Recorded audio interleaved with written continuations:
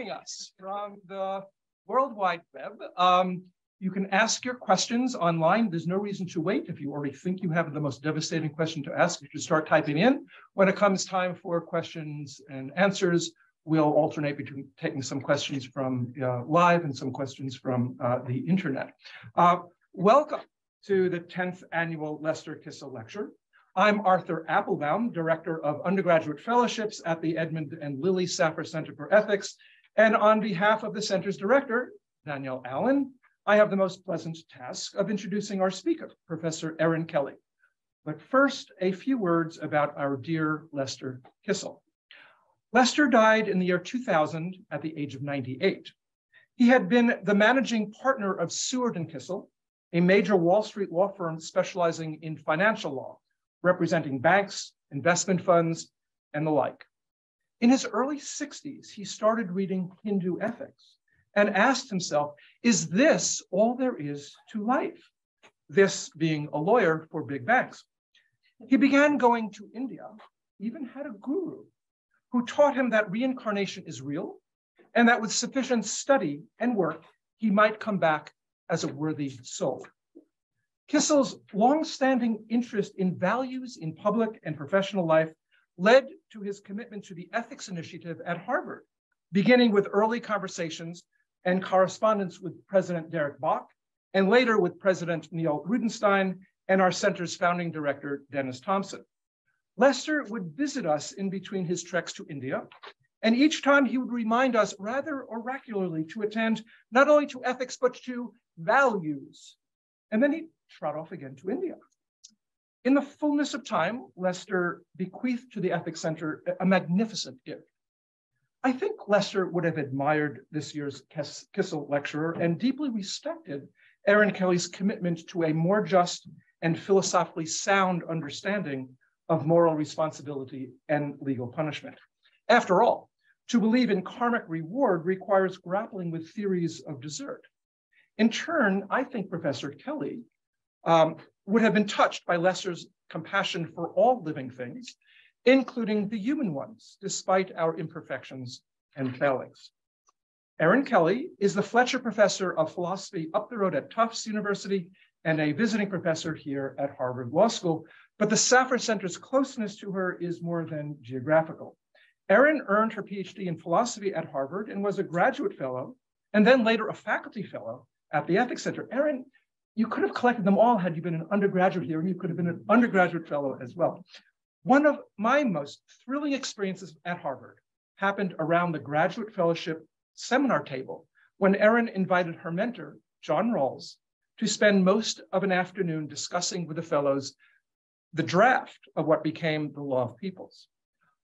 Erin was devoted to helping Rawls complete his later works after he fell ill. And without her sensitive and skillful editing of Rawls's Justice as Fairness, a restatement, that book might never have seen the light of day. Much more recently, Erin performed another remarkable feat of reconstruction. In researching her work on the criminal justice system, she met the renowned African-American artist Winfred Rembert, a survivor of a near lynching and a Georgia chain gang, who created vivid works of art in tooled and dyed leather, many depicting painful scenes from his life. Over several years of interviews, Rembert told Erin his story, which resulted in a book, Chasing Me to My Grave, an artist's memoir of the Jim Crow South, for which they won the Pulitzer Prize in biography last year. He, unfortunately, posthumously. These two works of selfless shepherding bracket Erin Kelly's important and original work on criminal justice and responsibility. In many articles and in her 2018 Harvard University book, The Limits of Blame, Rethinking Punishment and Responsibility, Erin has been developing a philosophical account of punishment that stands as an alternative to retribution. Erin points out the extensive mismatch between criminal guilt and philosophically appealing conceptions of moral blameworthiness. Over 2 million people are imprisoned in this country, and a very large number of them have been deprived of freedom for actions that are not morally wrong, or for actions that are wrong, but morally excusable on the usual excuses of impairment, ignorance, provocation, or duress. Erin writes, Criminal conviction, people commonly believe, justifies condemning the convicted morally, stigmatizing and incarcerating them and denying them important benefits and opportunities upon release, in effect, permanently excluding them from membership in society. Instead, Erin argues, when it comes to truly objectionable acts, considerations of public safety permit punishment. Still, we should resist the wider and often indiscriminate application of punishment to morally condemn persons. People who are not blameworthy for their morally objectionable acts do not deserve moral condemnation. In other cases, when moral blame might be warranted, it does not constitute per se a justifiable basis for punishment. This afternoon, Erin will sketch for us an alternative justification for punishment that does not rely on the hard-to-defend claim that the punished deserve in any kind of deep way to suffer. That alternative, called restorative justice, is the idea that injured persons can heal together with the persons that have injured them. Please join me in welcoming Professor Erin Kelly, whose lecture is entitled Restorative Justice.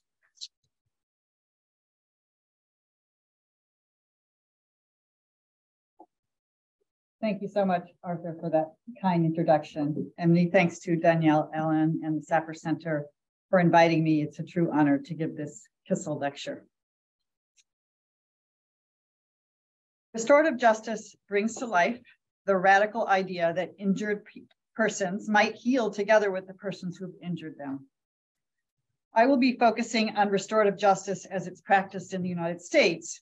My aim is to draw a theory of restorative justice from its current practice and to make a case for the importance of restorative justice as a response to criminal wrongdoing.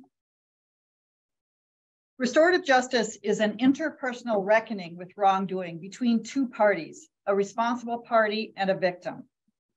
A restorative justice conversation takes place in a structured and supportive group. In addition to the perpetrator, referred to as the responsible party, and the victim, referred to as the affected party, the parties include a mediator and sometimes family and other members of the community. If the process is a diversionary program within the criminal justice system, participants could include a representative from the police department or someone from the district attorney's office, though participation by law enforcement is controversial and many models don't include it. Participants to a restorative justice dialogue sit in a circle. In other words, they're positioned with respect to one another in a peaceful way. The responsible and affected party are each prompted to disclose the meaning and consequences the crime had for them, and to negotiate an agreement about what the responsible party can do to redress the harm done. The mediator, often a trained volunteer, facilitates the conversation to keep time equitably and to ensure that participants address one another respectfully. Meetings include an opening circle during which an agreement is drafted, and sometimes a closing circle. Some models include additional meetings, sometimes over months. The restorative justice agreement the parties negotiate might require the responsible party to issue a formal apology or some other public statement, or to undertake reflective writing, or to engage in community service. The responsible party may agree to re-enroll in high school, to seek treatment for substance abuse or anger, or to secure employment. Overall, the process focuses on acknowledgement, apology, and change, work the guilty party can do to redress harm done, and if possible, to reconcile with the victim. Restorative justice draws on an understanding of morality, according to which a person's conduct must be compatible with respect for the rights and interests of other persons, whose interests are no less important than one's own. Restorative justice conversations address wrongdoing in these terms by calling attention to the criminal actor's violation of the rights and interests of other persons as such. In this way, the requirements of morality are understood with respect to what persons owe to one another as equal members of society. This differs from a public policy that aims to promote the overall social good. The aggregate interests of society are important aspects of criminal justice, but they don't explain why what the wrongdoer has done was morally wrong. even if the prevalence of a certain kind of wrongdoing affects the urgency of criminalizing it. The focus of the restorative conversation is how the responsible party has wrongfully harmed other individuals or the community. The theory is that the responsible party's conduct has meaning for affected persons in a way that morally calls upon the responsible party for an appropriate response. Theories of interpersonal morality are, in contrast with the restorative approach, retributive in their orientation. They focus on the value of a punitive response to wrongdoing. They maintain that a punitive response is what the responsible party deserves. Retributivists argue that failure by the state to impose punishment amounts to failure to take wrongdoing or the victim's violation seriously. They maintain that the state owes it to the victim to punish the criminal wrongdoer. The idea of retributive justice is popular with moral philosophers and legal scholars. Some philosophers even reverse engineer the content of moral wrongness from ideas about the fittingness of punitive responses.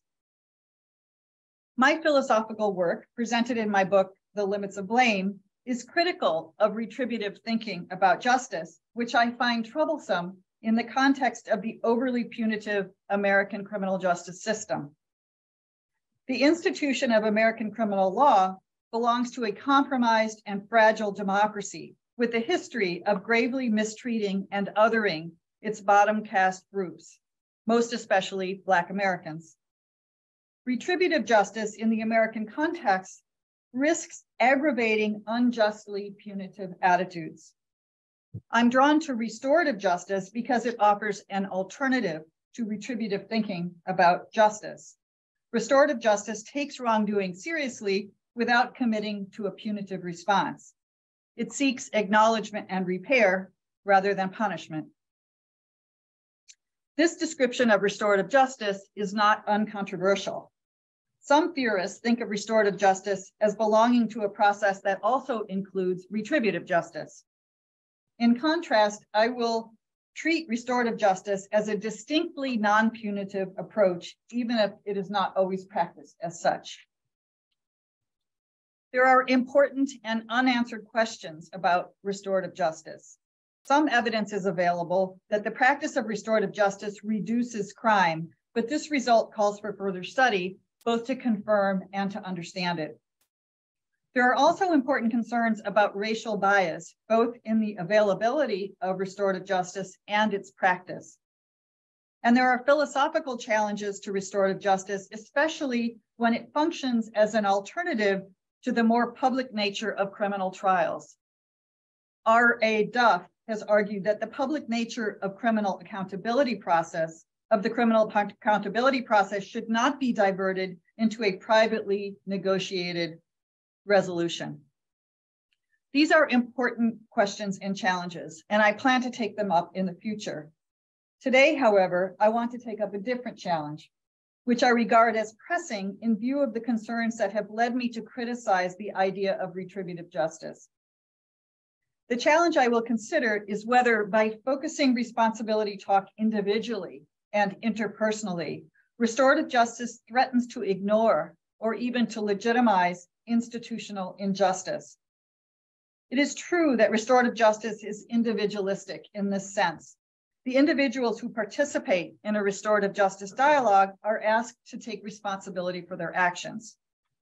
Furthermore, as I've suggested, the focus of the restorative justice conversation is not what is best overall by some impersonal measure of harm reduction that may be relevant to a reform perspective. Rather, restorative justice explores the impact of crime on persons who were harmed by it.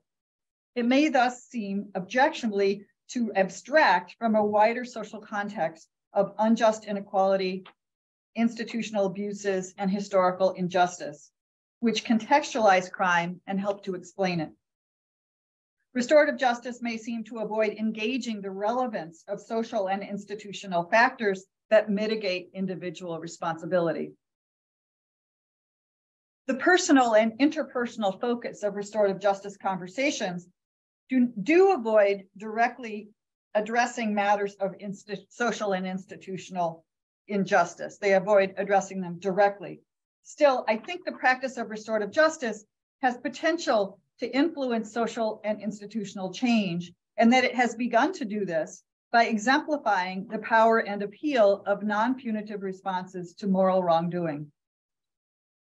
Restorative justice, in effect, proposes a new paradigm for thinking about responsibility along two dimensions. The first concerns how accountability is conceptualized, that is, what it means to hold someone morally responsible and what it is about a person that makes him or her eligible for the demands of moral redress. The second concerns how practitioners of restorative justice understand and address obstacles to accountability. I will address each dimension in turn. A restorative justice approach to accountability can best be understood in contrast with a retributive approach. Retributive justice takes the view that a person is responsible when she is blameworthy, and more specifically, when she's done something wrong and deserves a punitive moral response. To hold someone accountable through the practice of retributive justice is to blame and punish that person. This theory of blame and punishment raises difficult philosophical questions about how and why punishment should be accepted as a requirement of morality and justice. By the theory's own criteria, wrongdoing is not enough. A person who deserves punishment must be culpable for her wrongdoing. But what does this mean? One way to think about it is that the wrongdoer's choice says something about her that implies that she deserves punishment. Retributive justice depends on an inference from the badness of the criminal act to the badness of the person who committed it, in some respect that calls for punishment. But what licenses this inference? The legal process does not tell us. The question before the law is whether the defendant committed a crime. Though the law requires proof that the defendant acted voluntarily and with some level of awareness as to the nature and possible consequences of her criminal conduct, this assessment is thin. It falls short of an evaluation of the defendant's morally faulty motives, attitudes, and reasoning of the sort that is often taken by retributivists to establish a defendant's moral deservingness of punishment. At least, as I've argued elsewhere at length, the legal basis of criminal guilt opens room for skeptical doubt about whether or to what extent we should infer moral blameworthiness from criminal guilt, much less whether to accept a view of justice according to which the state should harm the criminal actor. Restorative justice avoids this problem because the aim of restorative justice is not punitive. The restorative justice procedure does not concern itself with how much punishment a person deserves. Instead, it focuses on the responsible party's potential to negotiate and enact a reparative agreement. Let me restate this critical point, which I'm claiming is paradigm shifting. Restorative justice supposes that when a person has wronged another person, accountability for the wrong is established by the fact that the responsible party is now capable of recognizing and redressing it. Furthermore, holding a person accountable is a collaborative process that begins with an accounting of what happened and a willingness on the part of the wrongdoer to listen to accounts of the impact of the crime on the victim. From there, possible modes of repair are mutually considered by the participants to the conference. The process is not concerned with how badly the wrongful act reflects on the wrongdoer as a person or how much moral blame she deserves for what she's done. The affected party's thoughts and feelings about these matters may well arise in the restorative justice dialogue, but it's not the task of restorative justice to adjudicate them. Moral responses to the wrongdoing are primarily oriented to enhancing and facilitating the responsible person's capacity for acknowledgement, redress, and personal growth. Blame does not attach to the person as such, nor is it treated as an expression of the condemnatory treatment the wrongdoer deserves. The responsible party must be capable of engaging in the restorative process. But as I've indicated, he or she is helped by the support and understanding of other participants. It's plausible to think that a capacity for empathy is also required for restorative justice to occur. With the exception of some personality disorders, however, empathy is typically cultivated through the kind of ethical dialogue and perspective taking that is structured as a restorative justice encounter.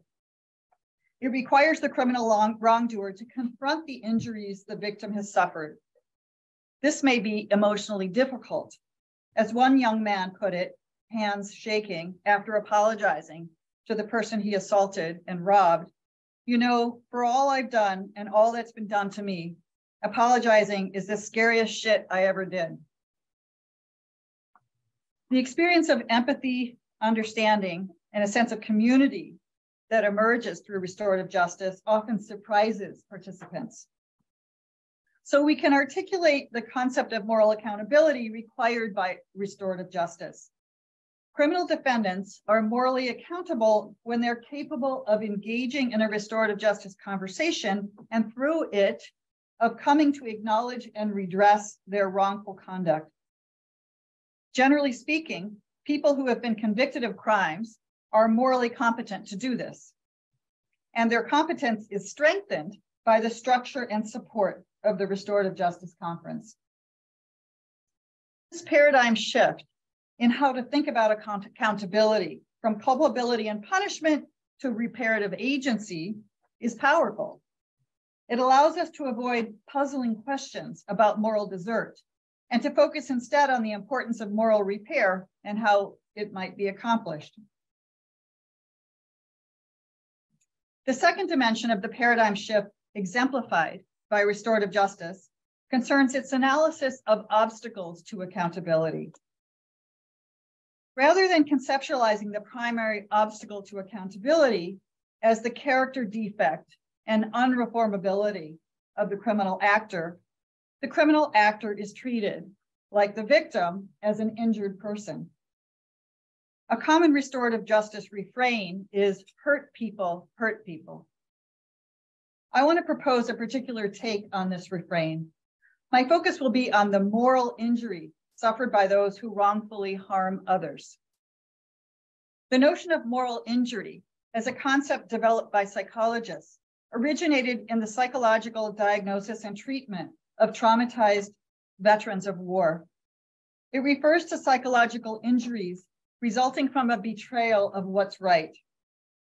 More specifically, moral injury refers to psychological injury caused by perpetrating, failing to prevent, or witnessing acts that transgress deeply held moral beliefs and expectations.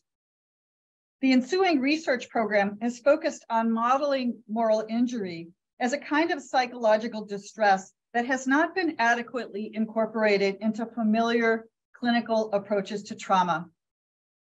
PTSD therapies focus on interventions designed to correct a trauma sufferer's false beliefs or distorted feelings. This includes exposure therapy, in which a therapist helps the traumatized patient to tolerate situations that provoke fear but do not warrant it, and cognitive processing therapy that helps a patient to modify unwarranted beliefs. Moral injury researchers hypothesize that these therapies may fail to address dimensions of a person's suffering caused by moral wrongdoing. The notion of moral injury has several layers, as we will see. Let's begin with the core idea, which is that wrongdoing injures the agent of the wrongdoing. Criminal violation injures not only the victim, but also the wrongdoer. Furthermore, the injury to the wrongdoer is moral. But what does it mean to say that a wrongdoer is morally injured by his or her wrongful agency? This is not so clear in the clinical psychology literature. Drawing on work in the ethics of agency, I will explore a possible answer. Let's begin with the idea of personhood. A person is a human being with a reflective awareness of self that arises through the exercise of agency, that is, in acting. This idea has been insightfully developed by philosophers Harry Frankfurt, Gary Watson, and Christine Korsgaard. The idea is that personhood involves awareness of what moves one to act. This does not imply that one chooses or controls one's motives, but that they represent something the agent finds important. More strongly put, personhood involves identifying with the grounds of one's action, namely with a piece of normative reasoning about what one is doing. One decides to align oneself with a story about why one acts. To grasp this point, we must appreciate the difference between acting and something's merely happening to or within you. An involuntary activity like breathing is not an action. Neither is falling down when it's accidental or caused by a push. Habits are a harder case, especially when they're not self-conscious. By contrast, in acting, an agent commits herself self-consciously to considerations that make sense of what she's doing. An agent makes sense of her conduct by rationalizing it or justifying it, by understanding her decision to do something as a response to reasons. Normative considerations, reasons, can be expressed in general form, like this. In circumstances C, I shall do A for reason R. In this sense, every action has a principle. In committing to a principle, that is, by acting for some reason R, the agent also commits to the relevance of reason R as a ground for acting in similar circumstances. In other words, I shall do A for reason R in circumstances C involves a generalization.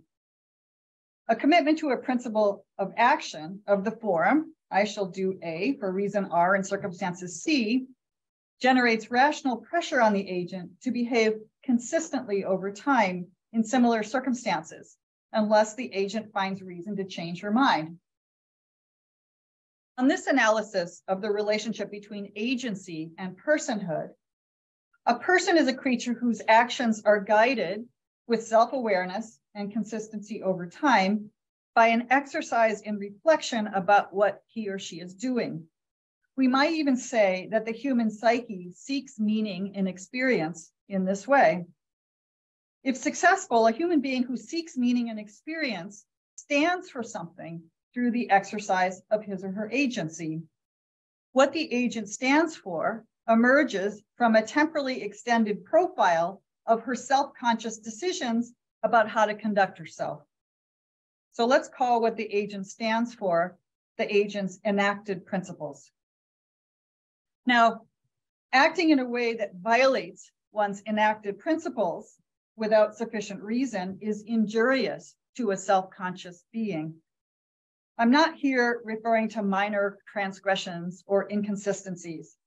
I'm talking about violations which the agent cannot justify to herself of her core principles. Violating principles with which you identify alienates you from your own personhood. It disrupts one's sense of self. A person who violates principles she has laid down for herself, that is, a person who violates principles she's acted on for reasons she takes to be important, becomes disunified or fragmented over time. That person's story becomes hard to tell. Her conduct cannot be justified in the terms of her own thinking. Her conduct lacks meaning from her perspective, which may also make it hard to explain. We might say that such a person lacks integrity. So we've arrived at the idea of a certain kind of injury, namely to the integrity of a person. In other words, an injury to personhood. But we have not yet arrived at the idea of moral injuries. To understand it, we need to draw out a moral dimension of personal identity. We can do this by expanding the sense in which a moral person is self-aware. Acting on moral principles makes you into a person who has a sense of community with other human beings as such, since it is the personhood of others which morality demands that we respect. Moral agency involves conducting oneself in a way that can be justified to other persons. This calls for moral reasoning, for example, to evaluate the relative benefits and burdens imposed by other people on other people by one's course of action. An agent's course of conduct should be one that others cannot reasonably reject. Perhaps it's not always possible to conduct oneself in this way, but the aspiration to do it is critical to moral personhood. It expands the relevant sense in which an agent is self-aware to include the perspective of other people and how one's conduct affects them. Now we arrive at the idea that violating moral principles is injurious to a self-conscious being who, through his or her moral commitments, stands in community with other persons as such. It produces moral alienation. Why? The wrongful agent is caught in the contradiction of, on the one hand, affirming principles he or she takes to be justifiable to others, and on the other, acting in ways that are not justifiable to others. This cognitive dissonance disrupts a person's self-conception in a way that causes pain. A person who suffers moral injury may experience guilt from treating others in ways that cannot be justified to them. And in addition to other directed guilt is the shame of violating one's own valued principles. Shame leads to hiding, efforts to avoid the source of shame and to dissociate oneself from it. This may lead a person to withdraw from interpersonal relationships and more broadly from involvement in society. Shame may also play out in forms of self-deception that include psychological dissociation and related memory impairments. A self-deceiving agent does not confront disruptions to her sense of self caused by violating her moral principles. Instead, she dissociates herself from her conduct and places it out of the reach of her self-conscious reflection. Self-isolation and psychological dissociation, while uncomfortable in themselves, also have further deleterious effects that may include depression, suicidal ideation, self-harm, substance abuse, lack of trust in other people, and decreased empathy. Anger at experiencing moral distress can increase a person's propensity to violence. These are documented symptoms of trauma. Understanding these symptoms is enhanced by viewing them as expressions of moral injury. It is possible, of course, that some responsible parties do not experience shame or guilt because they lack awareness that their conduct has wrongfully injured others. They may lack awareness because they have avoided it or because they subscribe to values that are in some respect antisocial. And with a history of trauma, for example, may experience a fragmented sense of self and an impaired capacity to reflect. The restorative justice process is designed to help such a person come to an awareness they may previously have lacked by confronting them with the testimony of persons they've injured. In that sense, the restorative justice process is designed to cause the responsible party pain, but this should not be confused with retributive punishment. Causing psychological pain is not the aim of restorative justice. Restorative justice aims to bring responsible parties to an awareness of their wrongdoing, not for the pain it causes them, but to equip them to redress their wrongdoing. Feelings of moral distress, whether these feelings precede or are caused by the restorative justice conversation, remain unresolved for the morally injured person as long as his or her own wrongdoing is unexamined. Until and unless the wrong is examined and responded to, retaining a sense of self in relation to others as persons will require the wrongdoer to live with alienation to some degree from his or her recognition of their personhood. After all, recognizing the personhood of others and the claims that is what the morally injured person recoils from. But treating human beings as other than persons involves lying to oneself. Recognizing this helps to deepen our understanding of moral injury.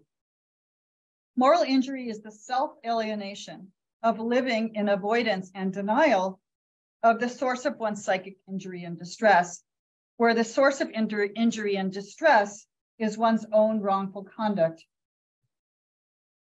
Clinicians find that persons who acknowledge and respond to guilt are much closer to recovery than those who are trapped by and struggle with their own shame. Underlying shame, however, that has transformative potential. As I see it, the practice of restorative justice applies a framework of moral injury to persons who have committed crimes.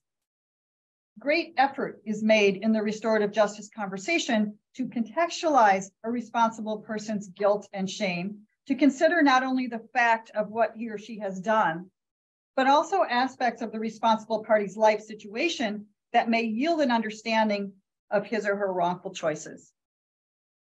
Efforts are made with compassionate engagement to relieve the responsible party of her shame enough to enable her to explore her wrongdoing and to think about how to redress it.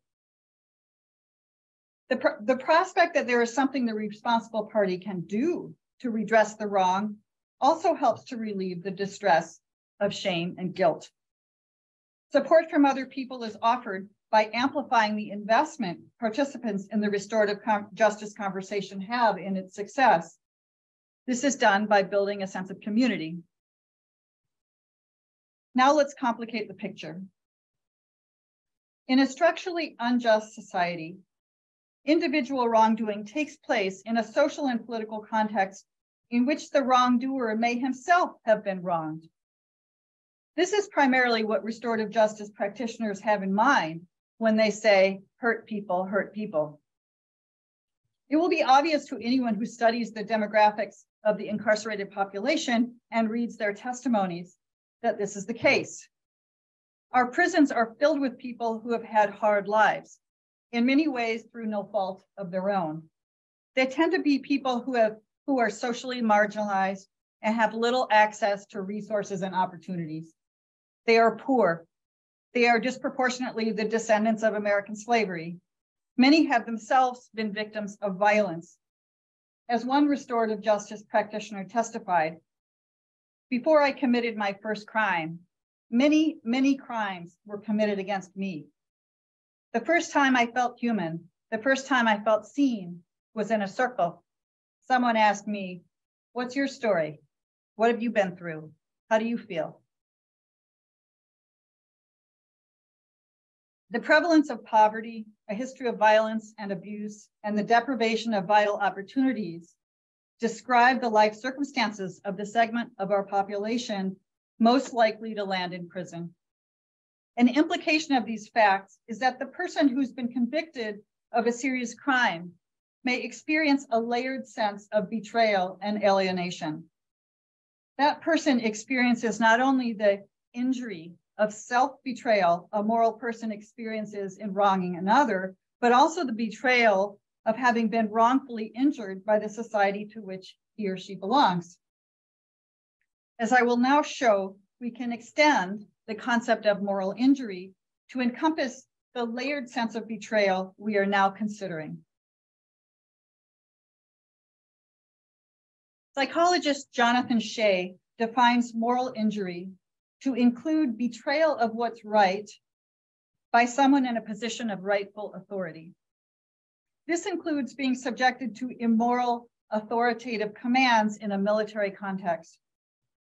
I think he's right about the injurious nature of this kind of betrayal. More generally, I would say that a sense of betrayal accompanies the experience of injustice. The injuries of injustice are not mere hardships. They take on moral meaning when they are deprivations of resources, opportunities, and protections a person correctly perceives he is entitled to. Unjust deprivations represent failures of reigning institutions, institutions that claim and are widely recognized to have authority. Furthermore, those injustices can be experienced by people who are treated unjustly as a betrayal, not only by those in positions of authority, but also by one's fellow citizens who are obligated by justice to ensure that all members of society are treated as equals, entitled to their fair share. So the moral dimension of injury we are now concerned with comes not merely from physical and emotional injury, deprivation, and disappointed need, even urgent need, but from a sense of justice. Only persons with a sense of justice are vulnerable to moral injury in the aspect I'm now exploring. I'm describing the alienation of injustice, but we must dig a little deeper to connect this experience of alienation with the injured party's agential self. Only thus will it fit into our overall account. We might reason about it in this way. The moral injury of injustice comes from recognizing the authority of other people, which is something they have only when we confer it on them.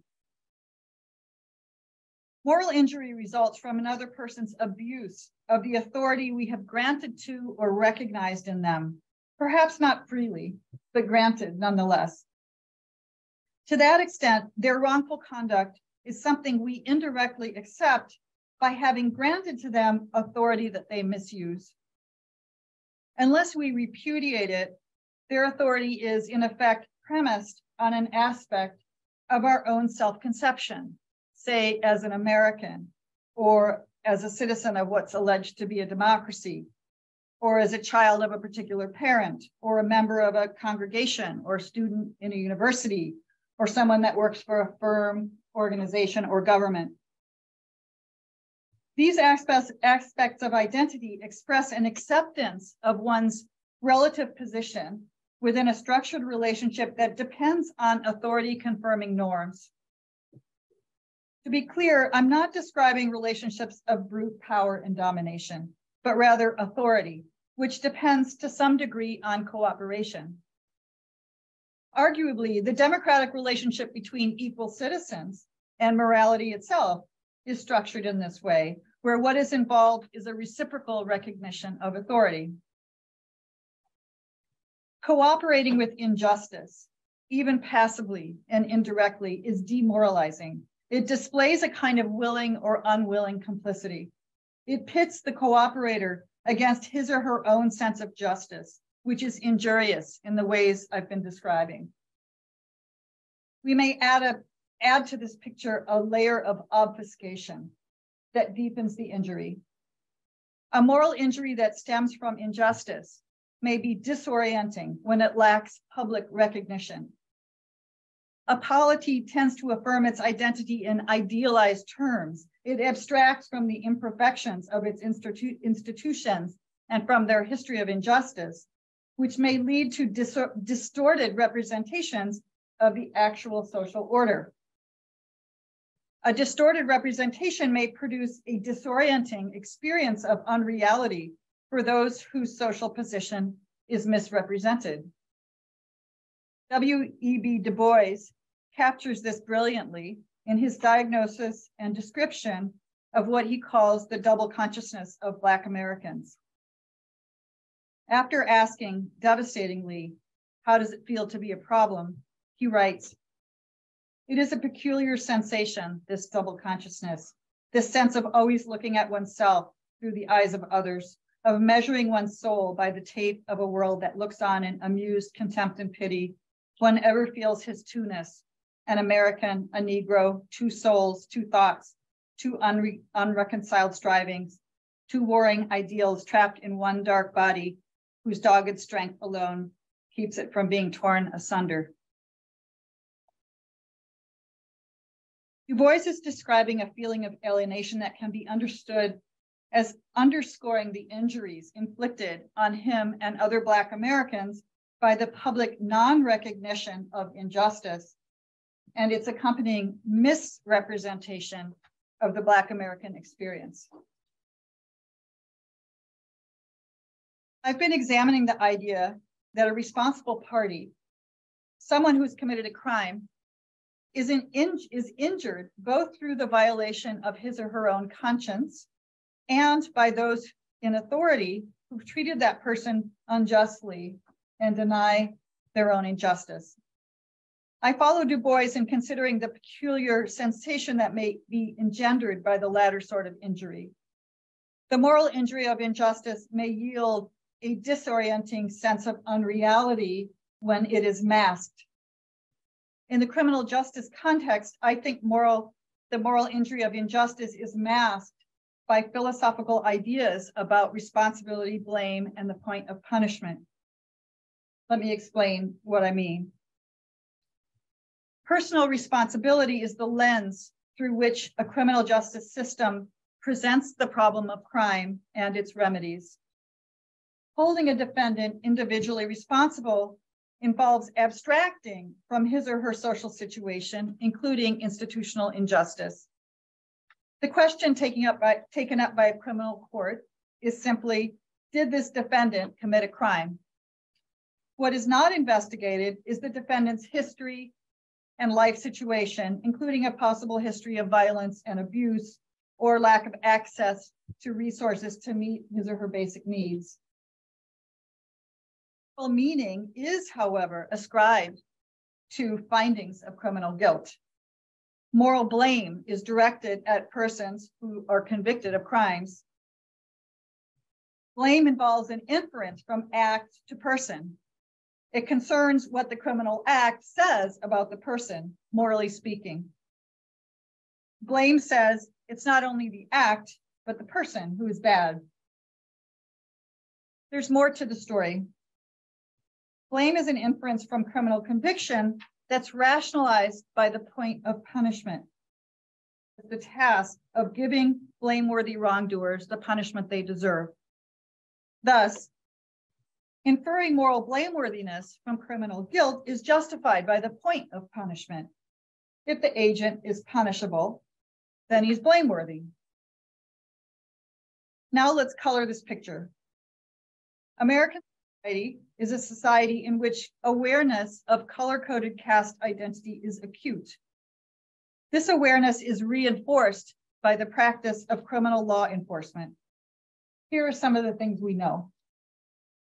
Law enforcement officials more aggressively police Black neighborhoods. This may not be surprising, since poor inner city neighborhoods have higher violent crime rates. Yet aggressive policing extends beyond a response to serious crimes and may even ignore them. The popular broken windows policing policy focuses on low-level crimes, on the theory that crimes like public drunkenness, loitering, and vandalism attract other more serious crimes. Broken windows policing is more common in neighborhoods that have higher proportions of Black and Latino residents, resulting in more police encounters and opportunities for arrest. 75 to 80% of arrests overall are for misdemeanors. Researchers at John Jay College, who analyzed data from the early 2000s to the late 2010s in 7 US cities, found an approximately 3 to 7 times higher rate of arrest for Black suspects in comparison with white suspects for misdemeanor offenses. The researchers correlated this rate with targeted policing, that is, with concentrated policing in Black neighborhoods. They also questioned the hypothesis that higher misdemeanor arrest rates are causally related to a decrease in the violent crime rate, a causal claim that has been challenged as well by several other recent studies. Studies have also documented higher arrest rates for Black suspects in general, while controlling for the seriousness of offenses and the suspect's prior criminal record. We know prosecutors more aggressively charge Black suspects, and that Black suspects are more likely to be deprived of adequate legal representation because they're disproportionately poor. This leads to higher conviction rates. There's also evidence of jury bias and evidence that Black defendants are more harshly sentenced across all types of crimes, and including capital offenses. These practices send a message. In our criminal law culture of blame, they convey judgments of increased blameworthiness. In the language of the common law, they suggest the defendant's greater depravity and malice. In more modern language, they suggest the defendant is more dangerous and poses a greater threat to the public. The result is that criminal conviction confers a harsher stigma on defendants who are members of the color-coded bottom caste, And not only that, criminal conviction casts stigma on members of the bottom caste group in general. This is because it is the defendant's racial group identity rather than his criminal conduct that attracts more punitive attitudes and responses. In a self-fulfilling identity tracking practice, in a self-fulfilling cycle, identity tracking practices of punishment merge distinctions between act, person, and group, and reinforce perception that punitive treatment is deserved. Now we are in a position more fully to address the question whether by focusing responsibility talk individually and interpersonally, restorative justice threatens to legitimize institutional injustice. Here's what I think is important. Though restorative justice does not directly address racial bias in law enforcement or the group-based effects of stigmatizing individual defendants, nor does it correct background distributive injustice, but it does disrupt the inference from the badness of the criminal act to the badness of the criminal agent, and by extension, the inference from act to person to group. It does this by rejecting retributive thinking and by orienting the practice of accountability in a reparative direction. While this orientation is not a solution to problems of institutional and social injustice, it is a resource for modeling a different kind of society and one that is well within our collective reach. So here's a summary of the lessons that I've gleaned from the practice of restorative justice. Restorative justice is an exercise in communicative ethics that potentially benefits both perpetrators and victims of crimes. Moral injury to the wrongdoer by his or her wrongdoing must be addressed so the responsible party can heal and the wrongdoing will not be repeated. Moral injury to wrongdoers by their society's unjust mistreatment of them must be addressed by societal efforts to achieve distributive justice. We have strong reasons not only to punish less, but also to change the way we think about the point of criminal justice. Thank you.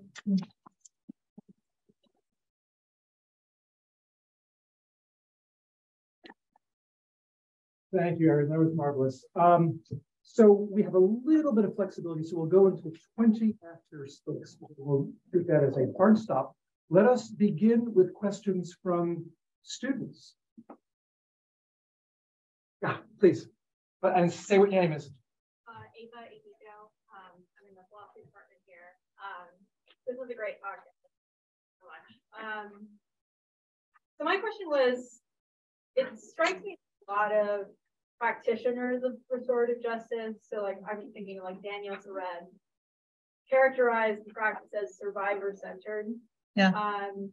And then you could also think of another kind of moral theory of restorative justice being the work of like Margaret Irving Walker. And I feel like also she tends to take a very sort of victim-centric look at what is morally at stake when we're engaging in restorative justice. It's kind of restoring the victim's confidence in the kind of moral standards of the community. And so I thought it was striking that your theory of what's going on in restorative justice is so responsible parties, or your sort of focus on responsible parties so much more. So I'm wondering whether your view, you see it as that tension with these other kinds of survivor-centric accounts, or maybe supplementary. Yeah, thanks. That's a good question and an interesting question. And I agree that the practice overall is victim-centered, victim-oriented, victim-responsive. And so I don't really disagree with that as a description of restorative justice.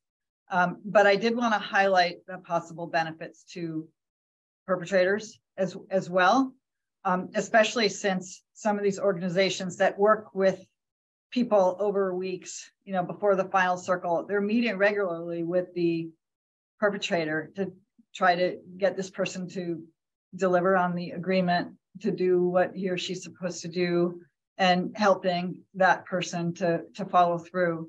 So there's some close work being done with the, you know, the responsible party. So I don't think there's an incompatibility between the victim responsiveness and the sort of benefits of the collaborative work to the perpetrator. And it seems like the benefits are related, right? Insofar as, you know, when victims talk about sort of the helpfulness of restorative justice, it's often through their compassionate connection with the responsible party who, in ways that they didn't expect, that flows from that person coming to acknowledge the wrong, to talk about it, to listen to them, right? And it's the very same thing that also can be beneficial to the perpetrator. So it's a certain kind of conversation in which each party is taking the perspective of the other, trying to understand, listen, speaking to the other, you know, in this kind of dialogical way that brings this mutual benefit. So, yes, I did think, oh, maybe I should speak more to the benefit to victims, but I do think it's there, and that whatever benefit the perpetrator gets doesn't detract from that, and that it's the same sort of, I don't know, approach and technique that is mutually beneficial. Another student? Yeah. Thank you for the talk. Andy, introduce yourself. Yeah, my name is Andy. I'm an undergraduate here. I'm wondering to what degree you think that your account is contingent on, like, psychologically what is true. Like, it seems like a lot of what you talk to us about the moral harms that are done to the individuals who commit these acts seems to deal with their recognition of the fact that they have committed a wrong. Like, perhaps we might think of cases in which individuals might have personality disorders or some other situation where they don't necessarily recognize that there's a lack of conformity to some sort of moral code or other sorts of reasons they might endure. I'm just wondering, in your view, like, how that would fit into your picture. I think that some people aren't capable of engaging in restorative justice conversations, that kind of ethical conversation, and, you know, following through in the right way. So it's not going to work for everyone. But I don't think that a person has to come into it with an already reflective awareness of, you know, the wrong and its impact on the victim. They can learn about that through the process. And I am supposing that there's an empirical psychology to sort of the impact of going through that process with another person that, you know, that psychologists describe, and it seems plausible to me. But if it turns out not to be true, that people respond, you know, sympathetically, compassionately, in a way that, you know, is healing to each party through this kind of conversation, then that would be a serious problem for the view. So I do think it's limited. You know, not everyone will be capable of or interested in it, or you know, be willing to do this. So it's hard to think of it as a kind of replacement, you know, for the criminal justice system. But it does seem worth exploring as an alternative to more punitive responses in a wide range of cases. Yes, thanks. Kate? I want to follow up a little bit on that question and ask about white collar crimes by rich white guys. Mm-hmm. Because all of the diagnosis you had of being more sympathetic to was grounded in the idea that the perpetrator was himself or herself a victim of an injury from an unjust society and all of that. There's a huge amount of white collar crime by people who do not strike me as having been particularly injured. Yeah. So, right. So what's the, I mean, are we going to be able to do the same thing there, or do we really need this sort of grounding in a particular, what might have been the running start? So I take your point, and I think it's going to depend on the type of person. whether this is an option and whether it would be beneficial. So it's still possible that this person who's privileged in many ways is injured in the sense of, of having violated some ethical ideas, that it's some sense of responsibility to other people. This person may be capable of feeling guilt or shame about their behavior, or maybe they're not. Maybe it's the type of person that the last questioner seemed to have in mind, a kind of sociopathic type of person who isn't going to be responsive to sort of the, in an ethical way to the testimony of other people whose life savings this guy ripped off or, crushed, or they lost their home. So, but, I think there are probably plenty of white collar criminals out there that might not feel too good about confronting some of their victims and have some incentive to own up to what they've done and try to make it better. Okay, I mean, there are two elements. Maybe want to be separated a little bit. I shut up quickly, Arthur. But the one is the what might happen to this perpetrator, whoever he or she is, regardless of background, and that's as you say, good work. But the other was the story you told about why we should have compassion for the perpetrator. Earlier injuries. And that's the part where I'm wondering whether you're actually going to have a good comprehension. Yeah. I mean, it's hard to answer the question fully in the abstract, but it's certainly possible that a kind of effort at restorative justice would not provoke a compassionate response by the victims vis-a-vis the perpetrator, who's a powerful person and has misused his or her authority. And that points to a limit to the benefit of restorative justice in those cases. But if the person is actually contrite or motivated to do something, to redress the harm, there may be things that person can do that would be beneficial to the victims.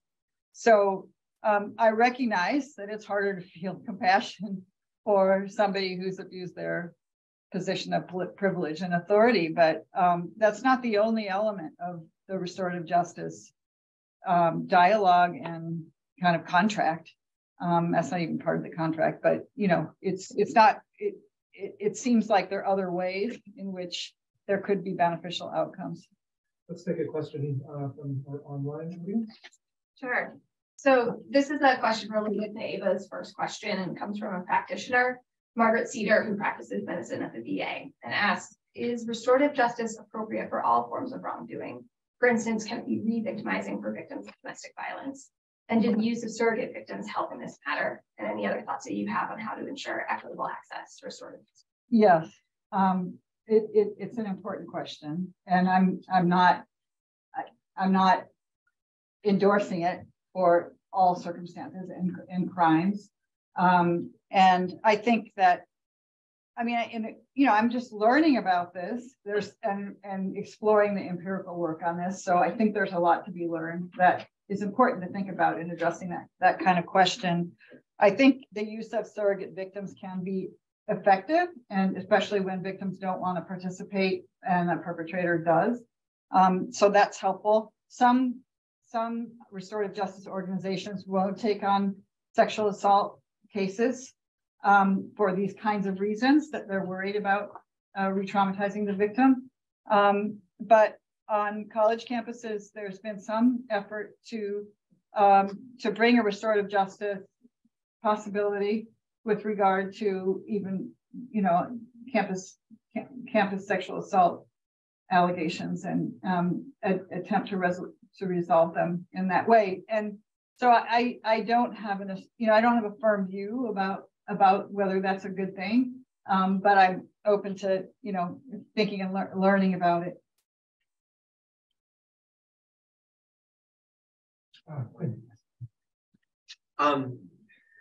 I was wondering about the idea of accountability as reparative agency, and that it might make space for third parties to assume, in as much as they have a kind of reparative agency, they have the power, the capability of repairing, to assume accountability or to take accountability even when they weren't the primary or the responsible party. I mean, there's a version of this which is an objection, which is not maybe the version of the question that I'm most interested in, where the objection version is, look, sort of the notion of accountability as a reparative agency threatens to treat symmetrically people who have equal standing to repair, but who do not have equal responsibility for the wrong. But there's also a more interesting part of this is, I think, just a kind of interesting possibility about the space for third parties to take accountability or to assume responsibility when they want to or when they can.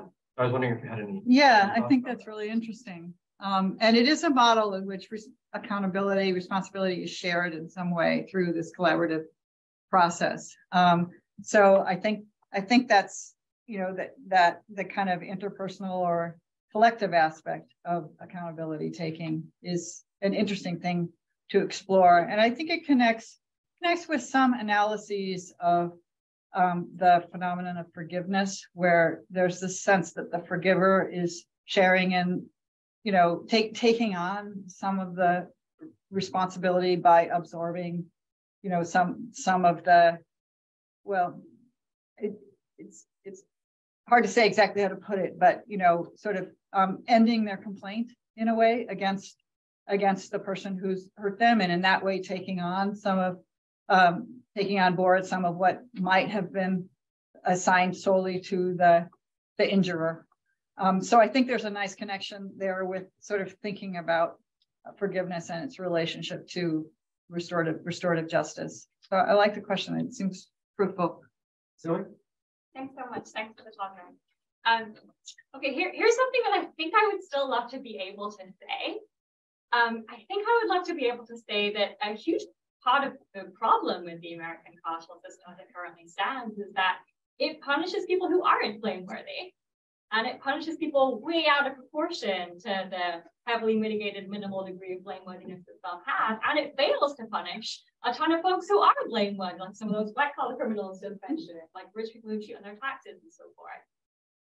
Can I still say like some version of something resembling that if I give up on retributivism and go in for restorative justice, or do I have to say something totally different? Like, can I still mount that criticism? Yeah, I think you can. I mean, it depends what you want to say about how the criminal justice system should handle some of these cases. So we'd have to dig into that a little bit more. But I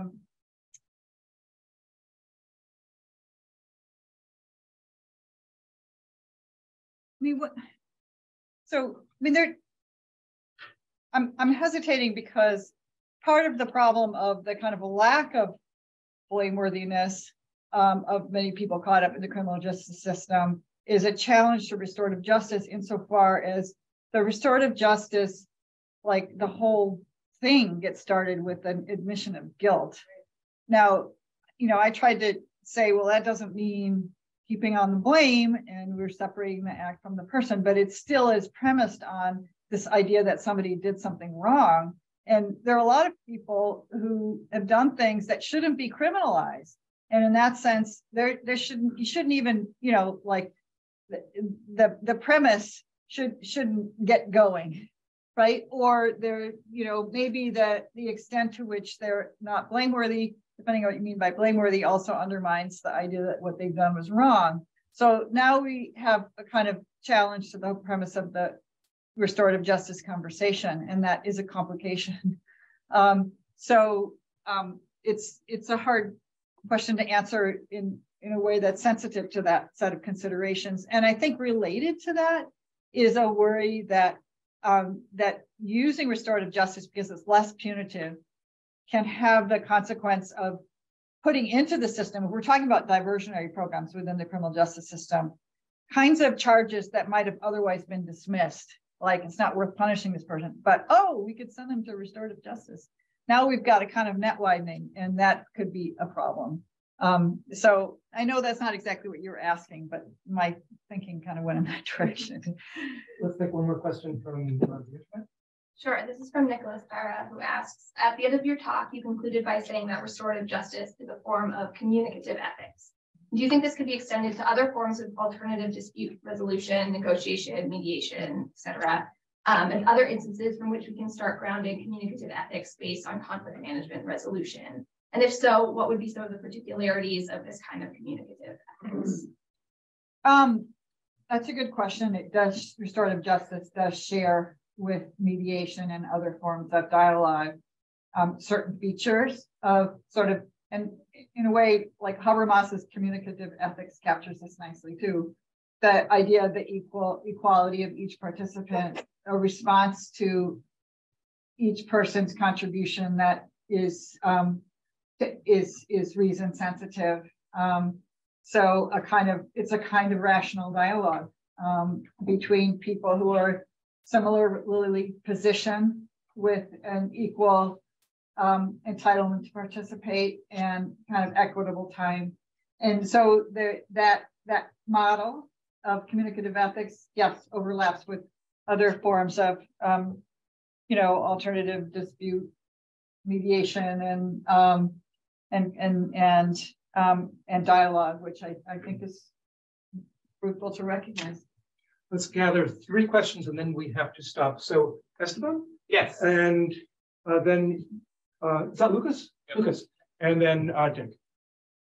So I wanted to ask really briefly, because in Limits of Blame, you say that the law has to track morality for its own legitimacy at the same time. But there is a point, I think, in your restorative justice model you've been presenting today where you kind of stripped morality from the law and instead laid it more on the personal relationships, the connections between us, and to say the law really has no place per se. And so I was curious, how you kind of balance that place here. Yeah, it's a good question. So I think that the standards of criminal law, the prohibitions of criminal law should track things that, there are prohibitions on behavior that's wrongful in some way, that there's reason to criminalize. It's important that what counts as a crime, it connects with what's wrong, with wrongful behavior in the right way, and it's not too sweeping, and it's not too thin. So the connection with morality in the legitimacy of the law, as I'm thinking about it, is about standards of conduct, right? What standard of conduct is used to evaluate behavior as wrongful.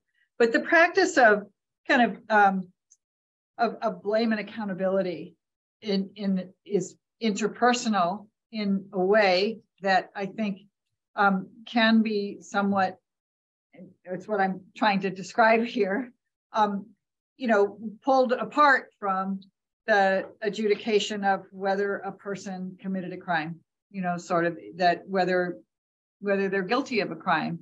So there's a moral standard in both domains. One is a standard of conduct that the state, if it is justified in enforcing.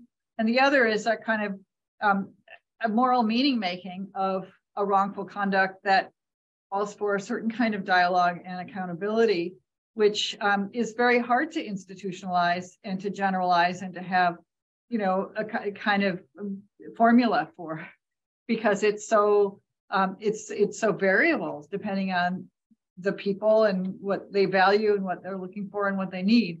So it seems like some of the work of ethics should be more personal and interpersonal, but there are standards of conduct that in a just state, would help to protect our basic rights and interests.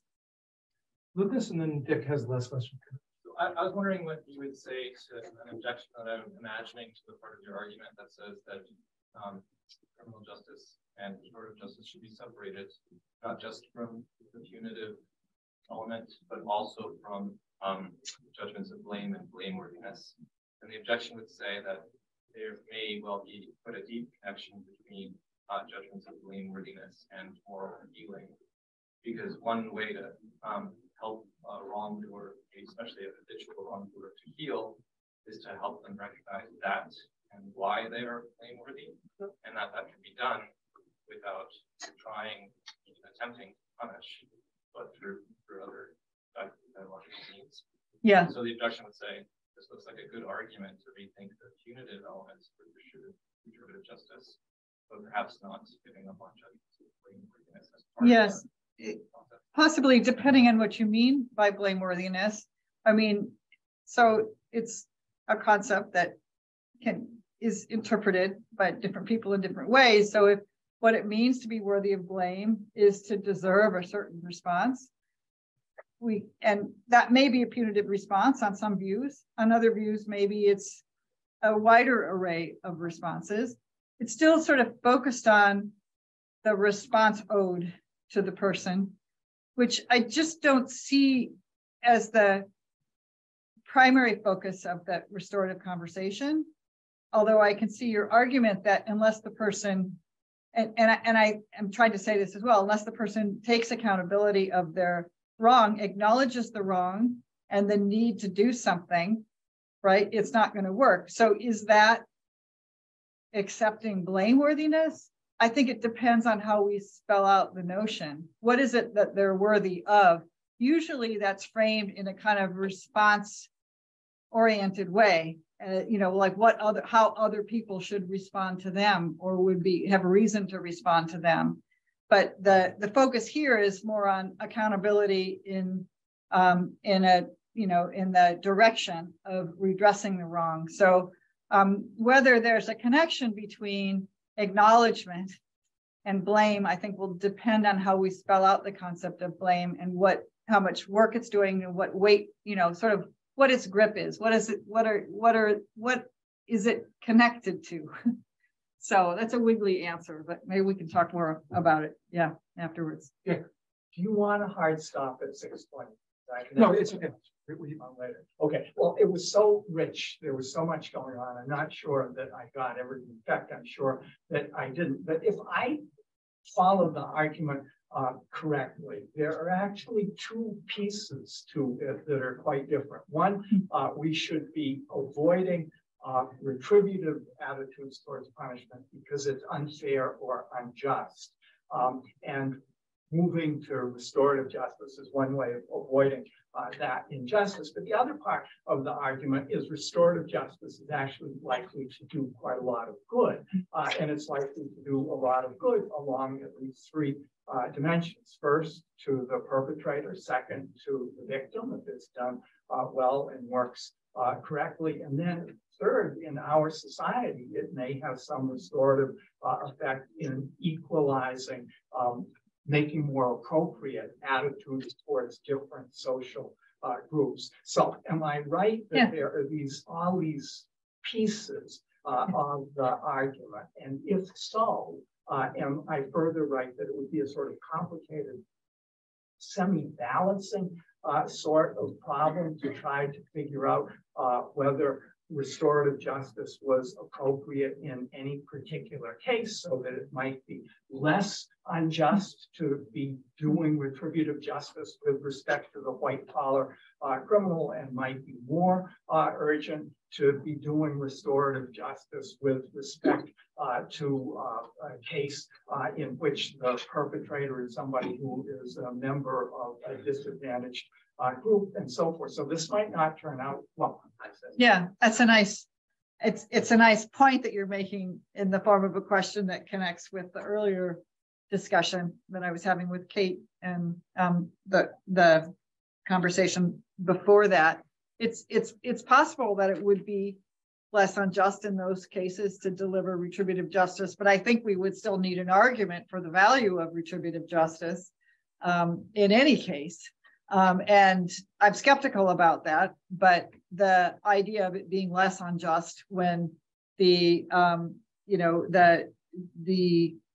social circumstances that are mitigating of some relevant notion of blame don't mitigate in this case is a point that has some plausibility. So yes, I accept your point.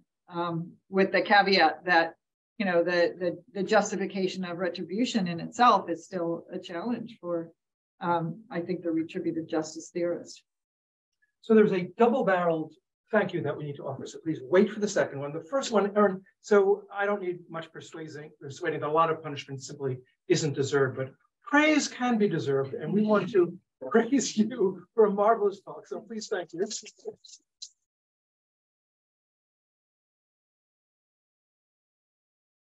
And the second shoe is, this is Danielle Allen's last public lecture. Danielle is stepping down from being our magnificent director after 7 years.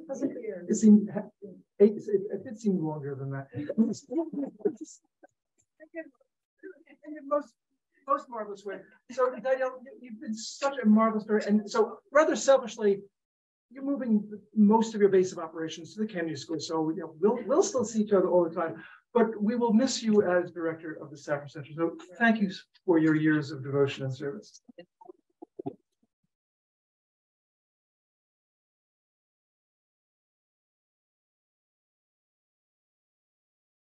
It was a perfect lecture to be my last lecture. I thoroughly enjoyed it, and I think that these are issues very close to my heart. And as Dick said, it was an incredibly rich lecture and very ambitious. So there's lots more to talk about, but I really appreciate the ambition of it. Thank you very much.